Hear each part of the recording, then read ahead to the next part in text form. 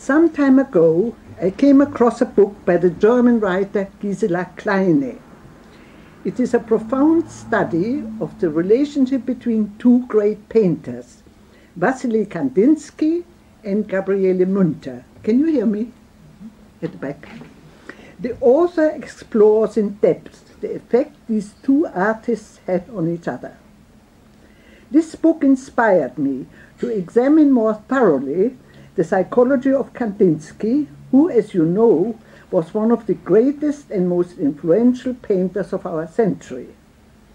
With the help of my experience as an analyst, I should like to fill in what I believe to be an important gap in the understanding of his personality, and in particular to throw further light on his extremely problematical relationship with women. Furthermore, I should like to suggest ways in which his psychopathology influenced the development of his art in a fruitful way. But it is not my intention to offer an analysis or interpretation of his art. As you know, Kandinsky's pictures are exhibited in many leading museums all over the world. Together with Franz Marc, he was in 1911 the founder of the group called the Blaue Reiter, the Blue Rider, which comprised other notable painters and composers, including Paul Klee, Jabloński, and Arnold Schoenberg, among others, a group which had a lasting influence on the development of modern art in our century. First, I should like to give you a brief biographical sketch of Kandinsky based on the many books which have been written about him, including Kandinsky's autobiography called Looking Back, Reminiscences. I shall try to highlight the seeds of what I shall call his narcissistic disorder, which lie in the early years of his life. Kandinsky was born in Moscow in 1866, the only child of a Russian nobleman and a Muscovite woman of aristocratic origin. His parents belonged to the liberal upper class. Russia was then experiencing a period of high cultural achievement when great artists like Dostoevsky, Tolstoy, Mussorgsky were active. When Kandinsky was 3 years old, he traveled to Italy with his parents. Later he recalled a black carriage in which he crossed a bridge in Florence with his mother, and a long black boat with a black box in the middle, where his mother left him at a children's nursery. He mentions in his autobiography that all of Italy is colored by two black impressions, the black carriage and the black boat on the very black water. These black objects appear in many of his pictures over the years. One can discern that even in his almost entirely abstract paintings. He does not appear to have connected these experiences with a premonition which he seemed to have had at that time, the premonition that his mother was going to leave him. Kleine speculates that he may well have overheard talk about the splitting up of his parents. We don't know. On both these occasions, when seeing the blackness of the boat and the water and the carriage, he screamed with unspeakable terror. The presence of his mother did not seem to calm him. He describes the black bark, which is not anchored and only hangs on a thin black thread. I shall come back to this thin thread and his dread of the black color when I discuss his psychopathology. Judging from the family photographs reproduced in the various biographies, Kandinsky's mother was an aristocratic-looking, beautiful woman, but somewhat remote and unrelated to her boy. Can we have first picture?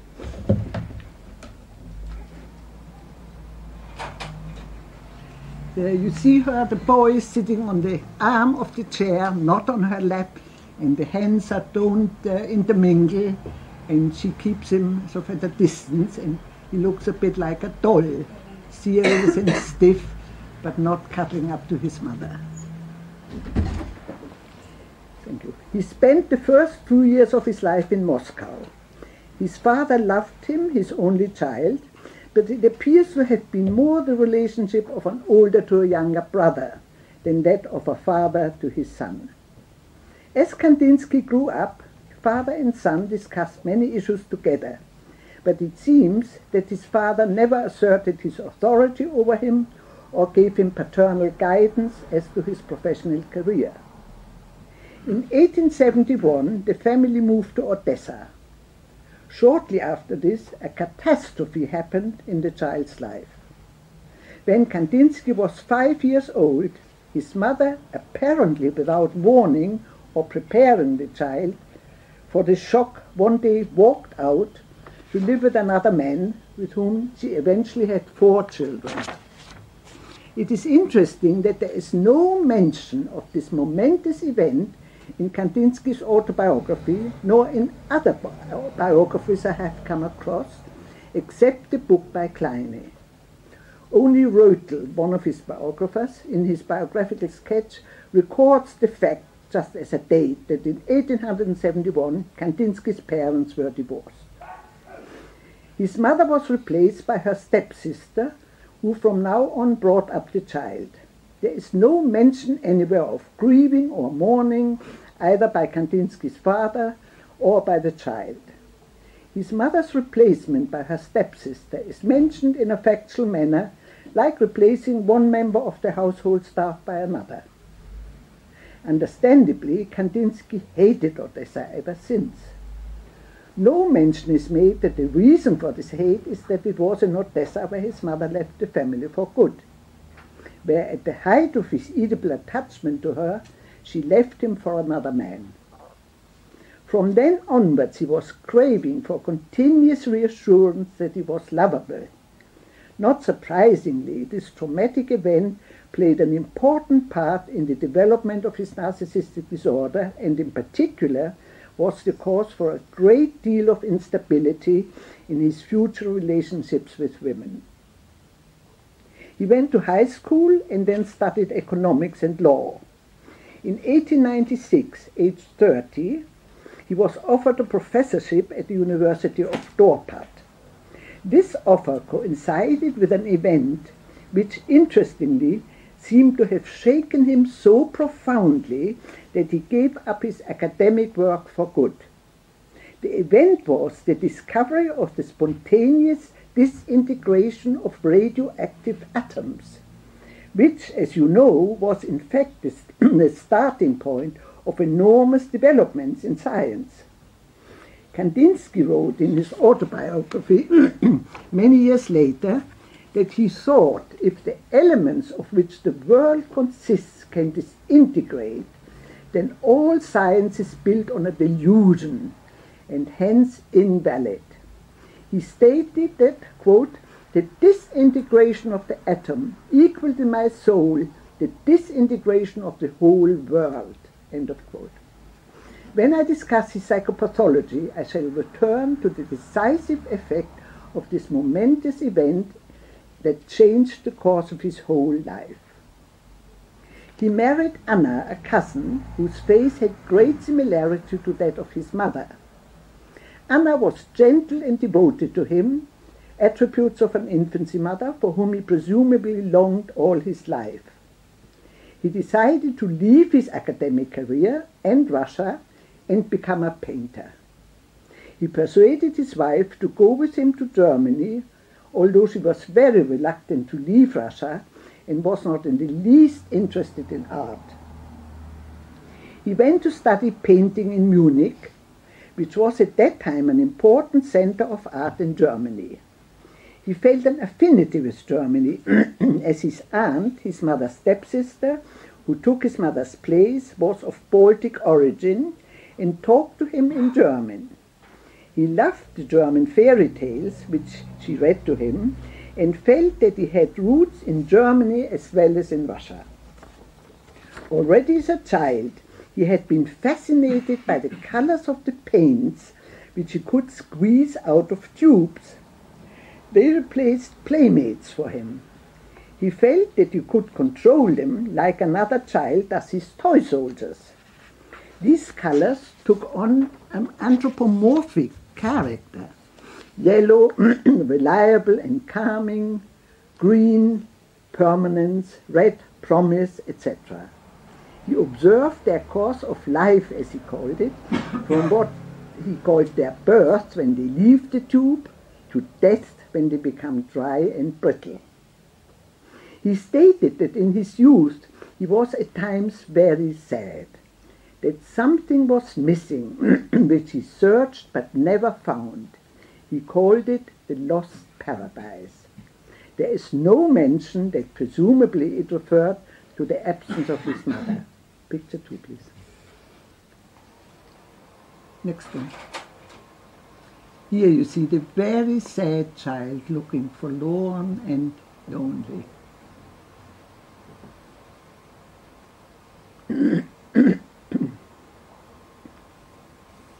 In Munich, he became a student at the Aspe Art School and then studied under Stuck at the Munich Royal Academy. A year later, he founded the Phalanx, an association of young artists, and was elected their teacher and president.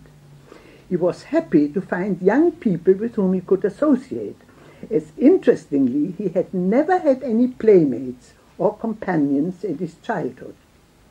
Among his pupils was a young woman, Gabriele Münter, 11 years his junior. He was fascinated by her and greatly admired her gift for drawing, which he thought was superior to his. Her judgment of his work was enormously important to him. They fell passionately in love with each other and decided to spend their future life together. They entered into what he called a marriage of conscience, although he was still married to Anna.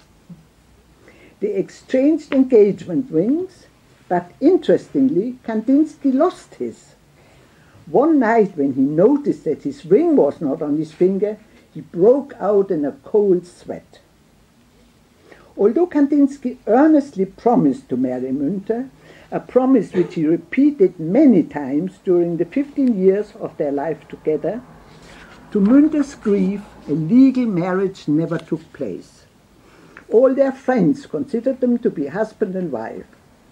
Münter insisted on Kandinsky divorcing his wife Anna, which after some hesitation he did. From then on, until the outbreak of the First World War, they lived and traveled together all over Europe. In 1909, they bought together a charming house in Murnau, a picturesque village in the Bavarian Alps. Kandinsky stated that he wanted to spend the rest of his life in this house at Münter's side. The house still stands and is now a museum. The staircase and some pieces of furniture attractively painted by Kandinsky in the manner of Russian folk art. The years that followed saw Kandinsky at the height of his artistic creativity. He founded an association called the New Künstlervereinigung, Association of Artists, and became their president. He made Klee, Arp, Macke and Franz Marc. As I mentioned with a letter, he founded the group called the Blaue Reiter. This group had their first exhibition in Munich in 1912. In this year, he also saw the publication of his celebrated treatise called On the Spiritual in Art. During this time, he painted what most people consider his most outstanding pictures, among them his world-famous improvisations, impressions, and compositions. Picture 4, please. Blazing symphonies of color. Oh, sorry, I left it out. Yes, I wanted to show you what he looked like at this Munich time. That is a portrait of him. Yes. And now this, which over the years, Blazing Symphony of Color, which over the years established him as one of the most important artists of our century. Now here, if I may be just a little bit anecdotal, I had the great fortune to grow up with this picture on our wall, the original, all my youth and childhood. And that was because my father valued, he was an art historian, and he valued Kandinsky enormously when other people spat at his pictures. They were exhibited in a gallery in Munich, and the attendants had to wipe them dry in the evening because the great Munich art public spat on them. They thought it is just rubbish and an insult to hang up. So my father was very, very impressed by Kandinsky, and one day Kandinsky said, "Come to my studio," and he did, and he said, "Choose whatever you like." And my father, having a discerning eye, being an art historian, chose this one. And this is mentioned in the big biography by Ledermann as his best improvisation. Improvisation 9, 1910. It hangs now in Stuttgart in the Municipal Gallery and has a whole wall to itself. Because unfortunately after my father's death my mother had to sell it. He didn't want to explain what it meant. Early on he said it's a Russian fairy tale, a slain giant, and the rider, which is in so many of his pictures, it's him on top of the mountain, and a sort of Russian-looking church house up on top, and some strange figures. But later on he said he often talked to my father, they became friends. He doesn't really want it to have a content, he wants it to be abstract and never mind what people think it means. It's just color and shapes and patches and rhythm and line.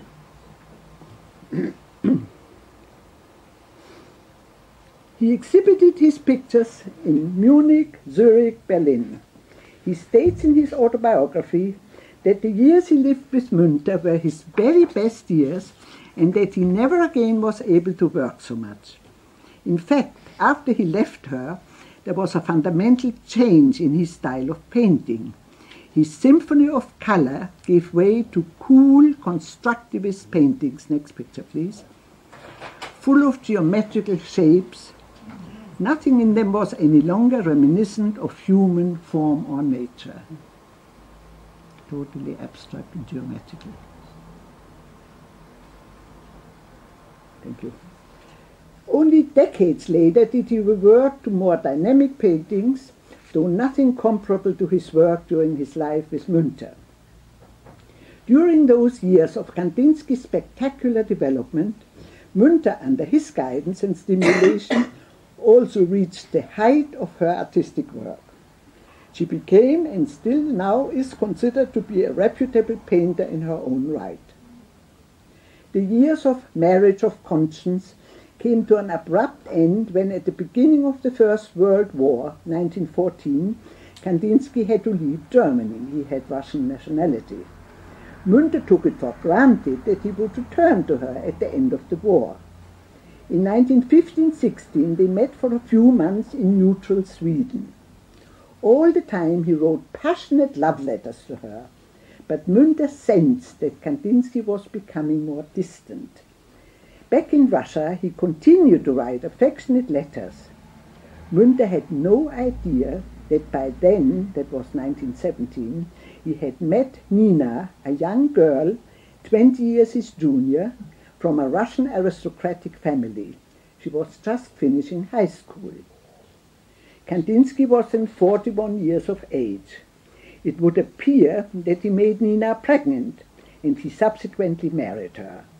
While he was still professing his love for Münter in his letters, he was, unbeknown to her, expecting a child by his new wife. Nina, in October 1917, 8 months after their marriage in February. They had a boy who died at the age of 3. Perhaps you show it now. He is buried in Moscow next to his wife's ancestors. This child and his death are not mentioned in Kandinsky's biography, nor in that of his wife, nor, to the best of my knowledge, in any other biography except in the book by Kleine. I will come back later on to this posture, because he is not holding his child as normally a father holds a child, away from him, and his posture was always backwards. I mentioned this later on. A few years ago, Kleine went to Russia and photographed the child's big tombstone. Thank you. Münter was still under the impression that Kandinsky would eventually return to her, but her hopes increasingly faded. She no longer received letters from him. She instigated a search procedure, but no sign of life came, and she feared that he was dead. It was a truly cruel way in which he treated her.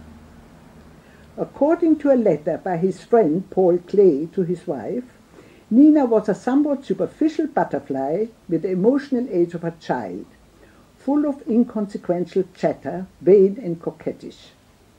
It would appear from her little book called Kandinsky and I that she adored him, idolized him, and looked after him in a somewhat submissive way. They never had a day without each other, and perhaps she became the nearest to an infancy mother he could ever find. But they had very little in common. She adored his paintings, but they did not know each other as persons in the true meaning of the word. It would appear that she had no idea what went on in his inner life. She did not know about the tremendous storms during the years of his relationship with Münter. She placed it down as an unimportant phase in his life. Neither did she know why at times he was very depressed. Kandinsky never confided in her and was withdrawn. During the first 3 years of his marriage to Nina, he held important government posts in fine arts and public education in Moscow. He founded a museum for pictorial culture and organized 22 provincial museums, and in 1920 he was appointed professor at the University of Moscow. That was the time of the death of his child. There's no mention of this. In 1921 he founded the Academy of Arts. In that year he finally returned to Munich with his wife. He wrote to Münter, and his letters to her were now written in a distant, cold manner, addressing her formally as Sie, the German equivalent of the French vous. He demanded that she send him his belongings, including the many important paintings which he had left in their country house. Münter was fuming with rage against him and full of incriminations about his breach of promise. Finally, she agreed to send his underwear, but took her revenge by refusing to send him his pictures. There were over 100 in the house. She kept them all. Only many years later, she somewhat relented and sent him some of his work. She managed to keep his pictures hidden in her cellar throughout the entire Nazi time when her house was searched. She made double doors and hid them very well. Thus she saved some of his most important paintings for posterity, whereas 57 of his pictures in German museums had by then been confiscated and many of them destroyed by the Nazis as degenerate art. After Kandinsky's death in 1944, Münter bequeathed Kandinsky's pictures together with her own to a municipal gallery in Munich, the Lehmbach House, where they are now on permanent exhibition. Very worthwhile seeing. In 1922, Kandinsky was invited to join the Bauhaus faculty in Weimar, and subsequently he moved with them to Dessau and later on to Berlin. During the following years, he had many important exhibitions, among them a first one-man show in Paris. In 1933, when the Nazis came to power, the Bauhaus was closed by the Nazi government, and Kandinsky and his wife moved to Neuilly near Paris. There he lived until his death in 1944. Many years later, his widow was murdered in her chalet in a Swiss holiday resort, presumably on account of her valuable possession of her late husband's paintings. Now I come to the main part of my lecture. It is with the help of analytical psychology in my experience with patients who suffer from severe narcissistic personality disorder that I think I can throw some light on important happenings in Kandinsky's life. Above all, I hope, as I said, to make some sense of the tremendous difficulties he had in his relationship with people, particularly with women. To the best of my knowledge, no biographer has as yet given a satisfactory explanation of the intense suffering Kandinsky himself experienced and inflicted on Münter and also on Anna in the years they were together, nor has it been explained why he betrayed her and his wife Anna in an abysmal way. At the same time, these years of passion and betrayal were also the years of the height of his creative work. Nor is, to the best of my knowledge, any satisfactory explanation given anywhere why he broke his solemn promise of marriage to Münter, which caused him agonies of guilt and contrition and plunged her into a deep depression for the rest of her life. In those days, living as a couple without being married was deeply disapproved of, particularly in a village like Murnau. The villager called their house the whorehouse. It is my contention that the tragic events in Kandinsky's life can be explained by understanding that he suffered from a narcissistic personality disorder with psychotic borderline features. As a Jungian analyst, I have studied this disorder over the years in my clinical work. Here's a brief outline of the origin of this disorder, with apologies to my colleagues who know it very well. Based on Fordham's theories and model of the psyche, I speculated that at the root of this disorder lies a catastrophically bad fit between the baby and his mother, coupled with a lack of adequate emotional support from a father. This leads to a spontaneous defense springing up from the baby's original self, which Fordham calls the defense of the self. This defense saves the baby from disintegrating and becoming psychotic. The defense of the self is powerful, primitive, and total. It comes into action before the baby has formed an ego, which later on takes over the healthy function of defense. This cuts him off from getting into relationship with his mother. A baby with this primitive defense of the self surrounds himself with a protective wall which will keep his mother and subsequently everybody else at arm's length. He will grow into a person who will create an abyss between himself and people in his surroundings. Moreover, so as to preserve the integrity of his self, he will make violent attempts to do away with his mother, whom he experiences as useless and therefore bad. He will, as it were, abolish her in his inner life.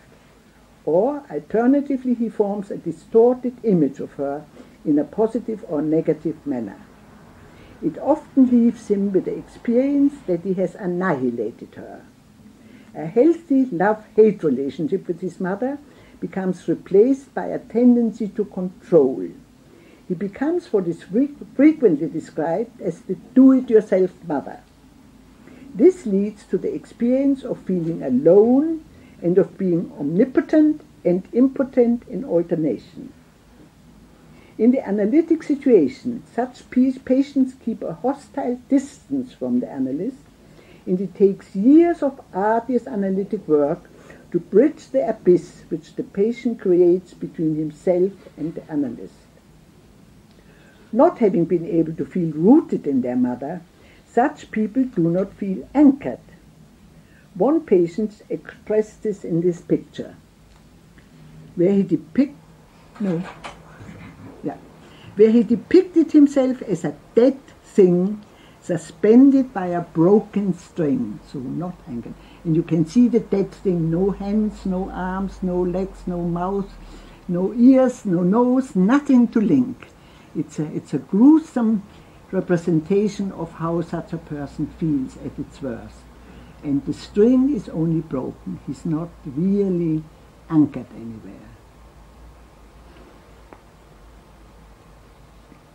Such patients frequently express this terrifying experience of not being anchored by imaging that they are a ship that can never drop anchor in the harbor, or a spaceship which circles in space forever, unable to land on Earth. Many other images. I found with such patients that their imagined annihilation of the mother leaves them with the experience of a large, threatening area of blackness in their inner world, or a black hole which threatens to swallow them up. Now, this is a picture one of these patients drew. There he sits on the edge of this black hole, holding on for dear life, not to be sucked in, and presided over by the archetypal witch mother, a gruesome woman. And this is what so many patients bring in one way or another in pictures or images or dreams, the black hole and the threatening black that sucks them in. I shall presently come back to the significance of black for Kandinsky, which I have mentioned in connection with his childhood experiences in Italy. Furthermore, I found that such people are tormented by irrational guilt feelings because they feel that they have annihilated their mother. In the case of a man, he will find it difficult to feel truly close to a woman, trust women, and at the same time he is tormented by his extreme neediness of being wanted by a woman. This frequently leads to entering into numerous short-lived sexual affairs. Contrary to the usual Oxford Dictionary meaning given to the term narcissism as self-love, psychoanalysts of various schools use the term narcissism for the inability to love others and oneself. This is based on Ovid's rendering of the Narcissus myth. As you will know, Narcissus spurned the love of the nymph Echo, and after this spent the rest of his life alone, gazing at his image in the water, until he eventually faded away and became a narcissus flower. Hence, analysts have chosen the term narcissism for the inability to love and to relate to other people. Like Narcissus in the myth, a narcissistic person is wrapped up in himself, self-absorbed and isolated. I found in my clinical work that narcissistic patients frequently feel flooded by cosmic hate of an impersonal archetypal nature. They cannot form truly personal relationships, and people close to them become experienced as possessing archetypal rather than personal attributes. Furthermore, such narcissistic people manifest chronic doubt about their personal value. This is coupled with ruthlessness towards others. Grandiose fantasies about themselves go along with feelings of personal unworthiness. Now, I think this is where he had himself photographed in one of his grandiose fantasies.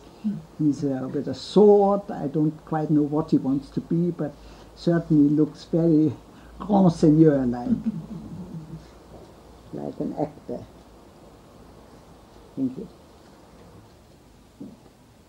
Narcissistic people feel lonely and isolated. They do not want to reveal themselves. One of my patients, for many weeks, used literally to hide behind an armchair in the consulting room so that I should not see him.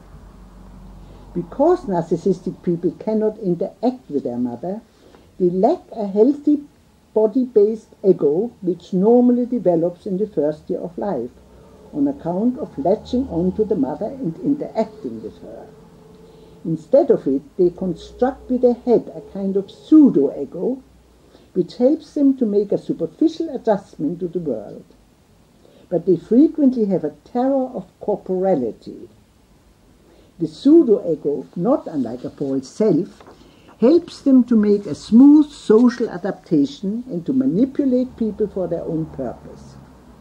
Feeling that they have not had a real mother, they tend to burst into mindless rages as their unconscious quest for a mother is never fulfilled. I should now like to show how Kandinsky manifested many of these typical features of narcissistic disorder. From the way his personality developed, we must assume that he had a very unsatisfactory infancy mother, and you saw how remote and cold she looked. She does not seem to have been a person to whom he could truly relate in his infancy. You have seen the photograph of his mother holding him well away from her body, and a photograph of him as a 6-year-old boy, where his eyes have a bewildered, searching expression, as if to say, "Where is my mother?" Also, as I mentioned, his father was more an older brother than a father to him. We also know that, like narcissistic people who have not formed a healthy body ego, he hated corporality. He was repulsed by the models which he had to draw in Stuck's academy. He said, "I felt like a monkey caught in a net." He hardly ever painted people.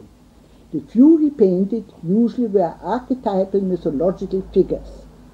He never painted a self-portrait, and his art became abstract very early on in his career. And as I said, he did not want to see a meaning in this picture which we have. He showed the narcissistic person's experience of not feeling anchored. He described the terrifying black bark of his childhood, which I have mentioned, attached to the shore with only a thin thread. "Poor, pathetic little thread," he wrote, meaning no doubt the poor inner child which felt adrift, not anchored to his mother. You will remember the picture of one of my patients, the dead thing suspended on a broken string. He very frequently painted castles in his early days of object representation, before his painting became abstract. The castles were surrounded by a moat, but there is at times no bridge over the moat. This seems to convey his feeling of isolation, grandiosity, and unassailability. He said, "I am lonely and must remain lonely. I make everybody who loves me unhappy." It would appear that he blamed himself for his mother's leaving him. It's a speculation. As I said, narcissistically damaged people are not only unable to love in the true sense, they can only fall in love. They are also cut off from their personal hate. As one would expect in the case of narcissistic damage, some of Kandinsky's biographers noted, without giving an explanation, that he surrounded himself with a wall from early childhood onwards and fenced himself off from everybody in his surroundings, including his family. He made no friends as a child, and all his life his body posture was stiff and cramped, and you remember him with his child, leaning back and looking very stiff and cramped. At art school he was disliked and even mocked because he appeared unapproachable, a loner, silent, introvert, ambitious, and somewhat magisterial. That's his grandiose idea. He always leaned back, away from people. One of his biographers observed that there is a strong autistic component in his art. Attributes people used about him were aloofness, reserve, standoffishness. He functioned smoothly socially and made friends, but no relationships of any depth. Marx, supposedly his friend and a close collaborator, found Kandinsky difficult to relate to. Ledermann, the author of his big biography, was supposed to be his friend, but he commented in his book on what he termed Kandinsky's autistic barrier. As a grown-up, he frequently visited his mother, who lived for a time in Switzerland. Against the advice of his doctor, who mistook Kandinsky's nervous heart symptoms for heart disease, he, together with Münter, one day undertook a maniacal bicycle trip over the Alps to visit his mother, as if he could not wait one more day to see her. When he got there, he felt cold and distant and completely unrelated to her. He states that he felt plunged into melancholy and that the meeting was beset with quarreling. Now there is the picture of one of these meetings, and you can see how he distanced himself, how his chair is as far away as possible from the eating table. There's his mother and his wife Anna. So always distant. The same happened in relation to Münter. When he was away from her, he yearned for her, and when he was with her, his feelings froze. I mentioned that in narcissistic persons, grandiose ideas exist side by side with feelings of worthlessness. Kandinsky wrote in 1904, quote, "If destiny will grant me enough time, I shall discover a new international language which will endure forever and which will continuously enrich itself. And it will not be called Esperanto. Its name will be painting, an old word that has been misused. It should have been called counterfeit, forgery. Up till now it has consisted of imitating. Color was seldom used for a composition, or if so, it was used unconsciously. End of quote. These are conceited words, but on the other hand, they also indicate that he perceived that he had a divine spark and a mission as a painter. As a person, however, he felt worthless and unlovable. He said, "I bring only suffering to those I love." He felt, as I said, lonely and isolated.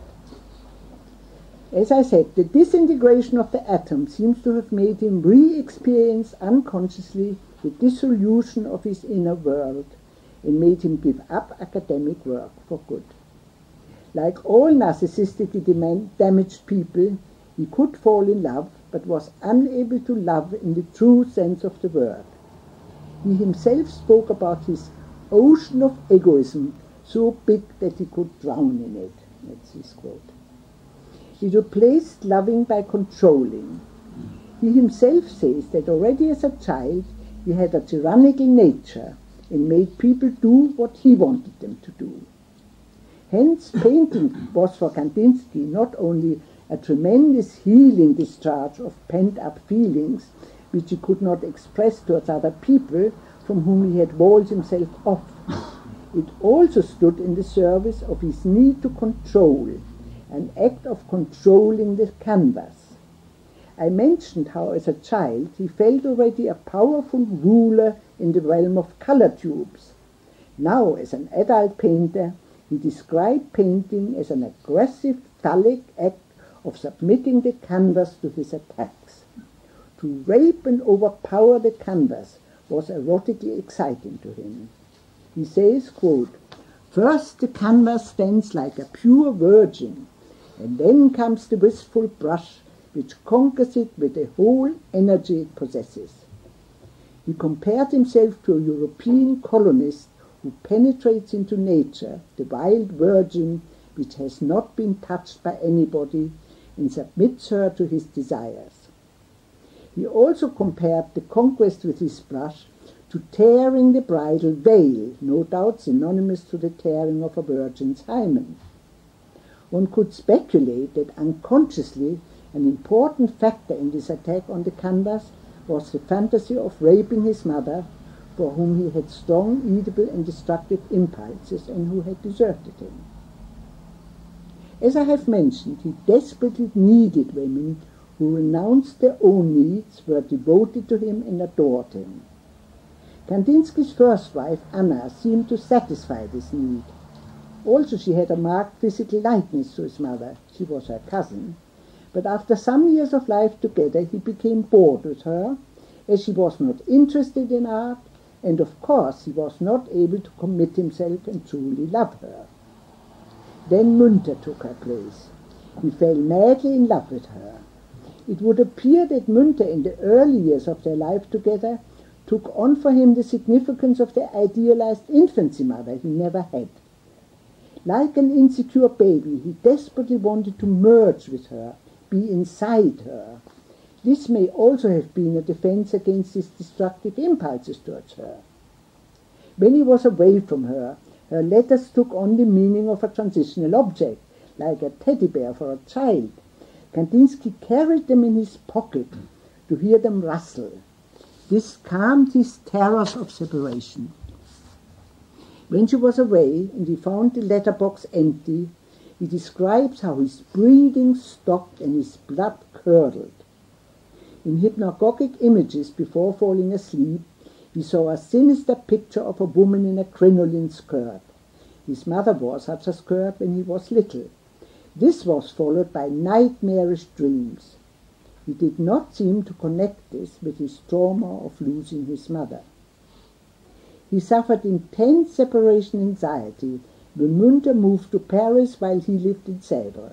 He lay on the floor and howled all night. He wrote exalted letters to her full of idealizations. "I adore you, I kiss your feet. Only through you can I create great things. You are my savior." But, as I said, When he returned to her, his feelings froze and he was distant and even cruel to her.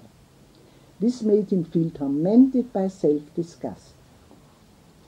One day, Kandinsky was to meet Münter at a railway station. When she did not turn up, he feared that he had lost her for good. He felt extreme despair. It would appear that, unbeknown to himself, he relived in an agonizing way the disappearing of his mother, which it would appear he could not let himself feel about when he was 5 years old. He thought that Münter rejected him, that she got engaged to somebody else. He sat paralyzed on the platform, quote, he said, his thinking and feeling hollowed out by feeling powerless. End of quote. Then, giddy with happiness, he found a letter from her at the post office, which explained that she would arrive later. When they finally met, their being together was loaded with tension. He said, quote, ghosts of the past appear. I cannot tell you how much I suffer. Stupid, childish, senseless. End of quote. He thought that she loved him very little, and as if with a premonition of the future, asked her never to love him more. Quote, it is better for you. I am lonely and must remain lonely, lonely joy, lonely grief, lonely deep unexpected feelings. Solemn and infinitely sad thoughts arise in me and then disappear without communicating them to anybody. I must remain like this until death. At that time he also said, quote, God knows, I don't know, why I am suddenly consumed by deep sadness. End of quote. It would appear that he did in no way connect these terrible experiences with the loss of his mother. Then a heroic feeling pulled him out of the sadness, as it presumably did after the loss of his mother. He said, quote, the great and solemn stands unchanged in front of me. I would like to say I am sadly happy. End of quote. After many years of being utterly devoted to him, Münter became more and more a person in her own right and pursued her own development. Also, she became increasingly reproachful that he had not yet kept his promise of marriage. I speculate that this contributed to his breakup of their relationship. His betrayal of her could also be seen as acting out with her what his mother had done to him, a kind of unconscious retaliation. It is interesting that Münter was the only woman who sensed that underneath Kandinsky's smooth surface, his false self, there was secret despair in him. She discovered in him what she called the poor, nervous, impractical rabbit, and that under the mask of the superior teacher was the poor, trembling man. He told Münter that since childhood he had suffered from a constant inner trembling. He was terrified of every night, as he had such frightening dreams. Moreover, he experienced terrible rages every night, which made him roll on the floor like a mad fellow, as he put it, pull his hair out, howl and scream. This points to the borderline psychotic nature of his psychopathology. Other borderline features manifested themselves in his grandiose ideas, which I mentioned. Also the poems he wrote have a somewhat psychotic flavor. Kandinsky stated that he regretted, quote, having come down from his lonely tower, as human relationships are a repulsive, heavy burden. He told Münter that he did not want to reveal anything of his feelings in his pictures. He wanted to remain a mystery and express the mysterious by mystery. He said that he hates it when people know what he feels. Finally, after the breakup with Münter, it would appear that his infantile needs were being met to a considerable extent by his second wife, Nina. She was Russian and beautiful like his mother, and not far from the age his mother was when she left him. She circled round him like the moon round the sun, pampered him and adored him. She never had a day away from him. But, as I said in the biographical section, she had no access to his inner world and what was going on inside him. As he was not able to relate to his mother as a person, and she took on archetypal dimensions and attributes in his inner world, Moscow became the representation of the idealized mother. He called his mother, quote, the white stone gold-crowned Mother Moscow in human guise. For Kandinsky, Moscow was Mother's city, and he stated that he really never painted anything else but Moscow. Quote, Moscow is my tuning fork, the gold heads, scopulas, and white stones of Mother Moscow. End of quote. Even when he painted the village church in Murnau, it had a Russian cupola on top of its Bavarian Baroque tower. A medieval German town which he painted also had the cupolas of Moscow. It is interesting and seems deeply meaningful that he frequently painted the sunset in Moscow, his mother's town, in which he was no longer. He said, quote, the sun melts the whole of Moscow into one patch which like a mad tuba makes the whole soul vibrate. End quote. In his treatise on the spiritual in art, he says, quote, a red sky suggests to us sunset of fire, splendor, or menace. Like the final climax of a giant orchestra, Moscow resounds victoriously, and he makes forte, forte, fortissimo. Did Kandinsky unconsciously experience that the loss of his mother led from menace to an internal victory in him? Not surprisingly, as his mother left him, he could not believe that he was lovable. You will recall that many of my narcissistic patients insatiably seek proof of being lovable by having numerous affairs. I have mentioned Kandinsky's horror of black, and I have described my narcissistic patient's terror of black. You will remember Kandinsky's intense distress when, as a child of 3, he saw the black coach and the black gondola of Florence. Black was for Kandinsky the annihilating principle. I quote from his book concerning the spiritual in art. Quote, the ground note of black is a silence with no possibilities. Black is something burnt out like the ashes of a funeral pyre, something motionless like a corpse. The silence of black is the silence of death. End of quote. As a child, Black had already for him the character of loss and grief.